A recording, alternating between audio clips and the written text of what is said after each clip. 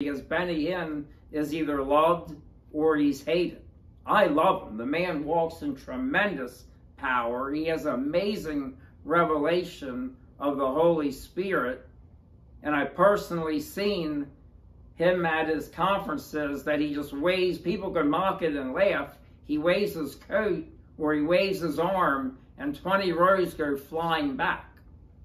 And if you want to say that's weak-minded people, I love what Jonathan Shuttlesworth says. Go tell some of these people that they're weak-minded, and we'll pay for your flight to go tell the person that face-to-face that they're weak-minded and they're a liar, but we're not going to pay for your hospital bill after you tell some of these people that they're weak-minded. Jonathan Shuttlesworth went and prayed for a group of bikers. Are you doing that? And some of them got tremendously touched and healed. One lady that had stomach issues for many years said she was able to eat a meal and then ate her boyfriend's meal as well and was praising the Lord. These people are not making up stories.